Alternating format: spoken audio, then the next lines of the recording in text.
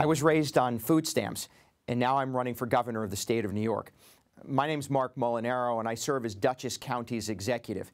And I've seen over the course of the last 8 years this state continue to ignore the voices of those who struggle the hardest. We have the highest taxes in the nation, and we have corruption all throughout our state capital. At the same time, our government isn't ensuring that our transit system works or that those who live in subsidized housing have clean water and a clean and safe place to live.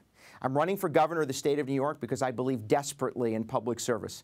I began my career in public service as a 19-year-old as mayor of my hometown in the village of Tivoli, just a few miles north of here.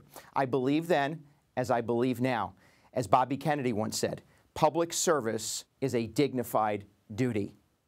My entire career, I've put politics aside and made decisions in the best interest of the people I serve. On November 6th, you'll have an opportunity to vote for somebody who cares deeply about the people of the state of New York, the people of the city of New York, and ultimately solving the problems that face us. Together, we can overcome any challenge and solve any problem that faces the people of the great state of New York. I hope to have your consideration.